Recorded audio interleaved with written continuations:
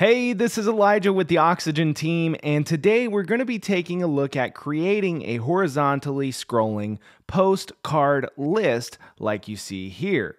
We have a little heading on the left-hand side that tells us what kind of posts we're seeing, and on the right-hand side we have a scrollable section of cards.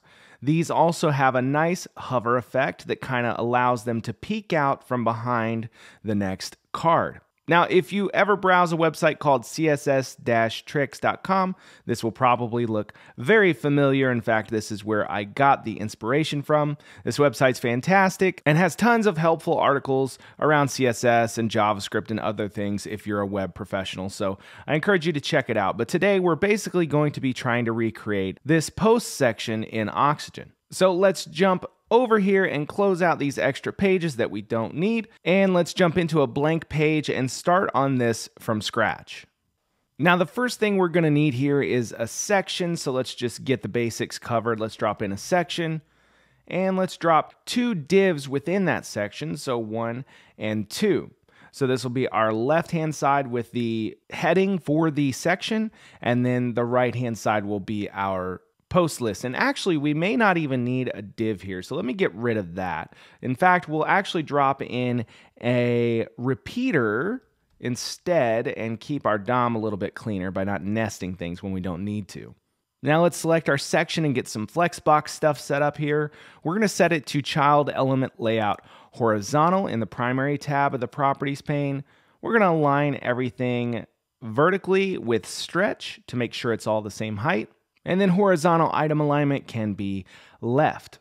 And we're going to have to do a little bit of custom CSS anyway, so let's go ahead and set up our style sheet. So we'll call this postcards. And in here, we're going to do some things with this section. First of all, let's go ahead and give this a class. Let's call it postcards. And then we'll give this a class to these two items here. We'll give this postcards title wrapper. And then this one will be postcards repeater. Okay, so now over here, what we want to do is the postcards element there, we want to add a gap to it. So let's add a gap of 16 pixels. And in fact, this gap actually needs to be applied to the inner wrap in the section. So we can just select the a direct child that's a div and add the gap there. And then we'll be able to see that gap here in the preview. And because we use this direct child selector, it will not affect the other divs that are within this section later on. Okay, so now we need to give these divs a width. So the title is going to be maybe 30%. Let's try that. And then this repeater will simply fill the available space. We might have to tweak this a little bit later once we have elements in there. Let's go back to the section and give it a background color. Let's start with like a dark gray. And let's add that to our global colors, dark gray. And now this div, we want to give it a background color of black. And we're going to give it some border styling here. Let's add a border color of kind of a light purple, maybe something like that. Let's see what it looks like once we add some width and a style to it. That's not too bad, but I think I'd like it a little bit brighter maybe. Let's go up here more towards the blue side and crank up the brightness. Okay, and let's save that as a global color as well. Call it purple. And now let's jump down and give it a border radius of something like 8 pixels. Now let's add a heading here. And we're going to want this to be an H2 so we don't clash with any H1s on the page. And we're going to say popular posts. We're going to set the text color to white. And then we can go to advanced size and spacing and set the margin top to auto to make sure it's always down there at the bottom. We also could do that with the flex alignment here if we wanted to, since we're not going to have anything else in this section. So we can go bottom and right, which is where we actually want this to be. Now we need to add some padding as well. So advanced size and spacing, and let's add something like 16 pixels of padding all the way around. Now this should stretch to the height of whatever this repeater ends up being, so it'll look much better. And in fact, I don't think I want that text aligned to the right. I want it on the left-hand side there. Now let's go over to the repeater. And let's start with the repeaters query. So we're selecting the repeater, we're going to query, and we're going to do advanced. We're going to do edit query, and we're going to add a parameter. We're going to look for post type, and the type of post we want is post. And then we also want to do posts per page, and we want there to be 10 posts displayed in this component. Now we want to make sure we don't have any pagination, so we do no found rows, and we set that to true. Now we can close that out. Our query is all wrapped up. Our repeater obviously is not quite where it needs to be yet, but we can get started by setting it to a horizontal layout here. We're not going to allow multi-line, but let's align everything to the middle and left. And then let's add some padding around this. I think we're going to want quite a bit. Let's try 64 pixels here all the way around. Now that's going to shrink this left side div. The way we can fix that is we can go to advanced layout, make sure all the flex stuff is set up correctly, and then we want to go to custom CSS and type flex shrink 0. That is going to make sure that div doesn't shrink when the other div is too big. Now this one is probably going to need a width, but first let's go to the repeater, go to advanced, custom CSS, and put overflow X scroll. And that gets that back in order. It's no longer overflowing outside of the section. So it's starting to shape up here. Now we can start designing the elements within our repeater, so our postcards. These are going to need a class on them, so let's make sure we have the div selected. And in fact, it looks like we added our class incorrectly here, so we don't need the postcards repeater class on the div. We need it on the repeater, so we'll drop that in. And then we'll give the card, the div within the repeater, a class of postcards card.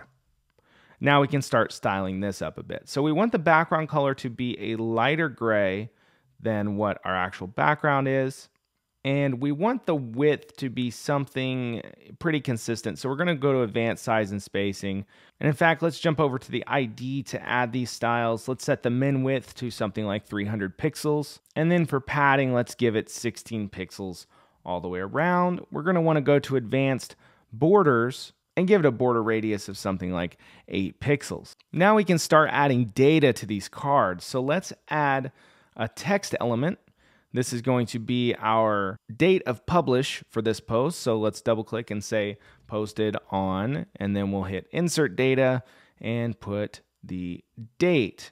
And then we're of course going to need to make sure all our text is white within this div. So we'll select the div and go to advanced typography and set the color to white. That'll save us some work later. Now we need the title, so we're going to use text for that as well. And in fact, let's make it a link. Add the link. We'll set the link URL to the permalink of the post, and then the text needs to be the title of the post. Now, we want the text to be white, so let's select white here. And then we're going to adjust the font size to something like 32 pixels, and then the font weight to something a little heavier, like maybe 600. Now let's add a div below that.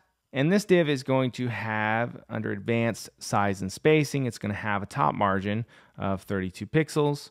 And under primary, we're going to make sure everything's laid out horizontally, aligned to the middle and to the left. Now we can drop in an image element. And for this image, we're going to select the featured image. You probably would do the author image if you wanted to match the CSS tricks layout one for one. But in this case, I don't have author images, so I'm just going to use the post's featured image. So let's drop that in. And then under advanced size and spacing, let's give it a width of something like 64 pixels. And then let's go to advanced and borders, and we're going to set the border radius to a really high value. I usually do like 50 or 100% to get it rounded. Now let's add some text, and this is going to be the name of the author. So let's double click that, click insert data, and author display name, and insert that. We don't want it to be a link in this case. Now we can go back to our image, and we can add some right margin. maybe not 32, maybe 16 pixels. And now we have our basic card layout set up. Now, one thing I want to do is make sure all these cards are the same height. So let's go to layout on this repeater. Let's go back to the ID, which is where we defined this before, and let's set it to stretch instead of middle. And let's save our work. Okay, now it's time to do some custom CSS work on these cards, which is where this class is going to come in, post-cards __ card. Let's go into our postcards style sheet and let's start doing some stuff. So post-cards card. First, we want to add a transition to this. So transition 0.3 seconds, all ease in, out. You could do a bunch of different stuff here, but that's usually my default. Now we need to add a negative left margin to any card that's not the first card. So we can do post cards __ card not first child. And that should select all the cards that are not the first card in the list. Now we can set margin left to negative, say, 128 pixels. And you'll see that effect over there on the right. We're also going to want to add a fancy box shadow, which I generated using shadows.brum.af, but I already have it prepared, so I'm just going to copy and paste it in. It's basically a loose approximation of the box shadow that is being used on css-tricks.com. And things are looking a little wonky over here, so let's just preview on the front end and make sure that's nothing that's going to be a problem up there. It isn't. Everything looks fine. So now we need to go back over here and add our hover effect for these cards. So what we want to do is select the post cards card on hover, and when it's hovered, we want to do a transform, translate y, -1 rem, and then we're going to rotate it by 3 degrees.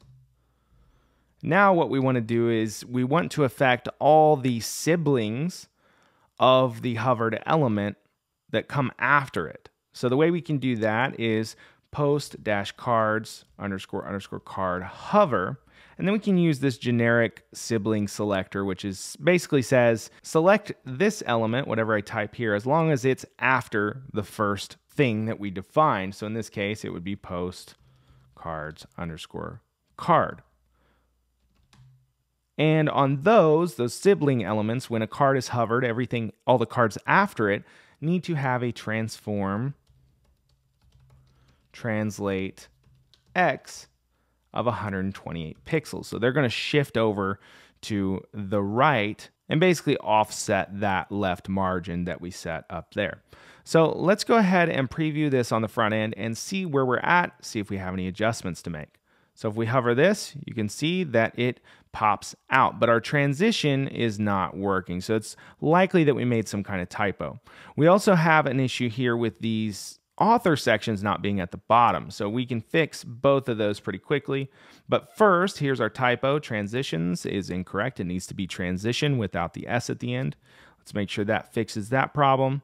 And now you can see this smooth animating effect. And now for the author section, let's just select the div that wraps all of that stuff. And let's go to advanced, size and spacing, and set the margin top to auto instead. Now that these cards are going to stretch to the full height, we don't want to set a pixel value on the top margin. In fact, we want to just use up all the space that's available and shove that to the bottom.